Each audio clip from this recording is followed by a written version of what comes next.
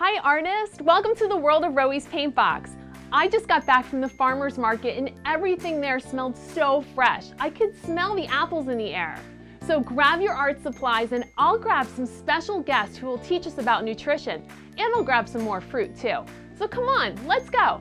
It's Roey's world, the place to be, to share your creativity. Jump in and dance, create and play, imagination soar away. So grab your brush, put on your smocks, paint and learn in the Paintbox. It's Roey's world and your world too. So grab your tools and step right through. Come in. Join me today for a healthy snack. My friend Angela from Sugar Babe Cupcakes is here to teach us about a healthy, nutritious snack. You ready to hear about it? Yeah.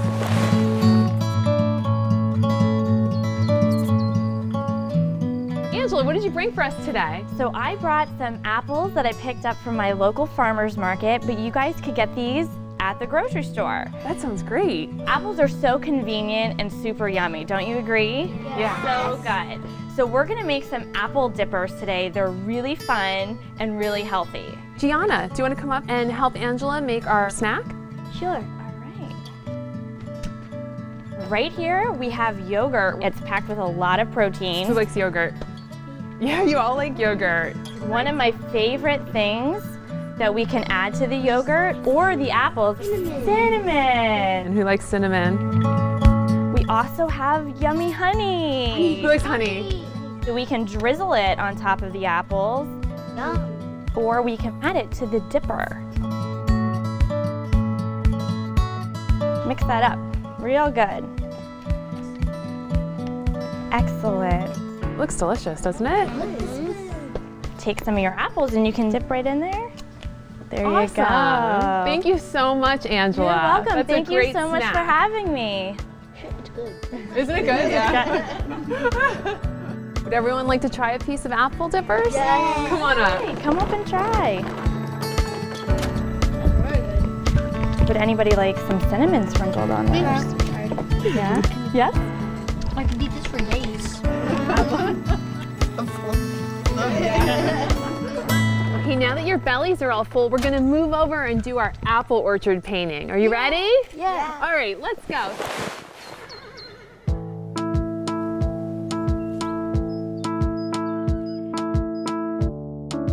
Today, we're gonna paint an apple orchard. We have Kaylin doing it on the iPad, and then we have a few of you doing it with pencil and paper. In order to do the landscape, we're gonna turn our canvas or our paper this way, landscape way. We have two brushes in the water, a big brush and a small brush. Take the bigger brush. And then what we're gonna do is we're gonna make our horizon line. Because I'm gonna make my sky yellow and a little bit of pink, I'm gonna use yellow as my horizon line. And I'm just gonna make a line across my canvas. I'm gonna use yellow and white mixed together. If you want your sky to be blue, you can use blue for your horizon line. And then what I'm gonna do with my big brush is start filling in above that line with those colors.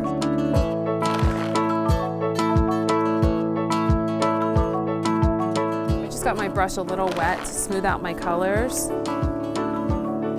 Just make sure you don't get too much water on your paintbrush or else it'll drip.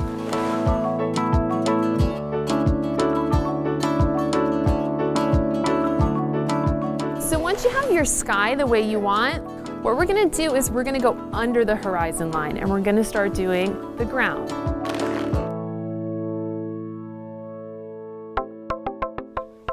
I'm gonna wash off my brush and I'm gonna dry it off and I'm gonna do the pathway. So I'm gonna mix a little bit of the brown and a little bit of the white and I'm gonna make a line that goes all the way to the bottom of the canvas, just like that. It's kind of like a lazy S. And then I'm gonna do it again.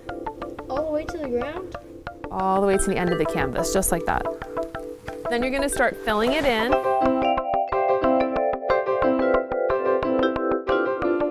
Then what we're gonna do is we're gonna fill our apple orchard with lots of green grass. Wash off your brush and dry it off. I'm gonna take this green and I'm gonna mix it with a little bit of yellow. It makes a really pretty lime green color. You don't want the grass to be perfectly smooth, so you can move your brush back and forth like that. All the white space should be filled with green. Whoa, yours looks good. Oh, thanks, Grayson. Once you get that all filled in, we're gonna start on the trees. The trees towards the back of the apple orchard, they're gonna be smaller than the ones towards the front. They're further away. Apple orchard trees have a smaller tree trunk. So I'm gonna start right at the horizon line and I'm gonna just move my brush into the shape like that short little Y, okay? And then I'll just move it up like this into another little Y. Move it this way into another little Y. See that? Okay. And then I'll just start making little Ys, just like that. And those will be my guide for where I'll put the leaves. As you move down into your landscape, the trees would get larger. Their barks are kind of bumpy. You can put some shadow underneath the trees. So I'll use a little bit of the brown and the green mixed together, that lime green, and put a little bit of shadow underneath the trees. So I just wave my brush right under there. Because apple trees are really, really full.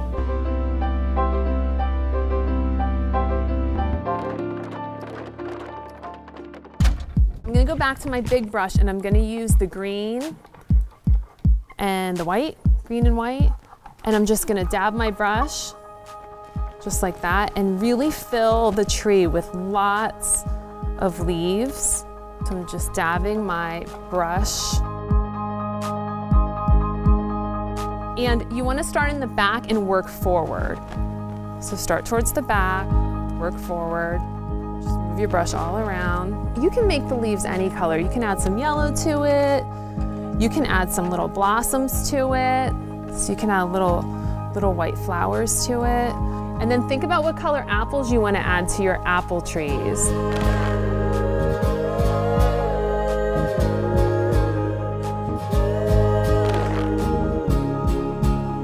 Take your small brush, wipe it off and dry it off, and dip it in the red. Just make sure it's really dry so it doesn't drip. And I'm just gonna put little dots of red in the trees.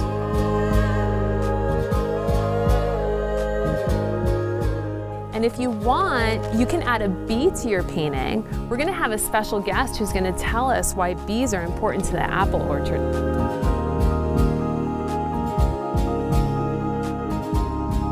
Your last step is to sign your painting. Once you get your apple orchard the way you like it, what you should do is sign it. And with a tree painting, it's a really fun idea to put your name right in the tree so you can carve your name in the tree. It's a fun way to sign it, something different. I'm gonna add a little bee, and my painting's all done. These look great, you guys. Let's let these dry and meet our special guest. You ready? Yeah! Let's meet my friend Sharon. She's gonna teach us about our friends who help keep the apple orchard going. Hi, kids. Say hello to Sharon. We have been beekeepers in my family for over 100 years. And in each beehive, there are about 60,000 bees. 60,000 bees, wow. This is one of the pictures of my dad. Those are bees and honeycomb and honey. But the most important part of my story today is that my grandfather had an apple orchard.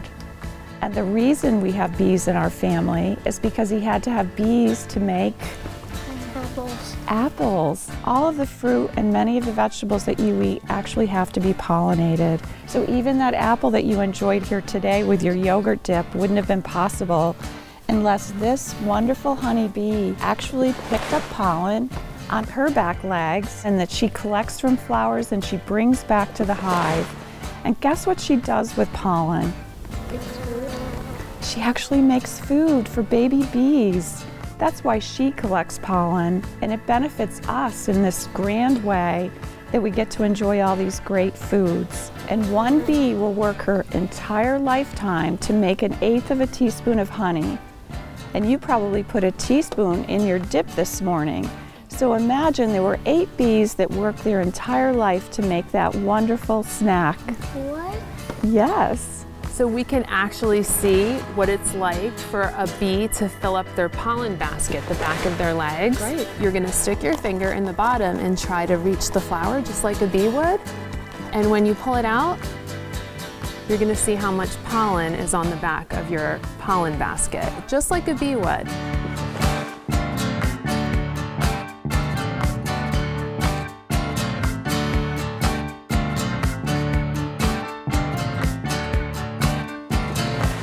Would you like to see inside of a beehive? Yeah.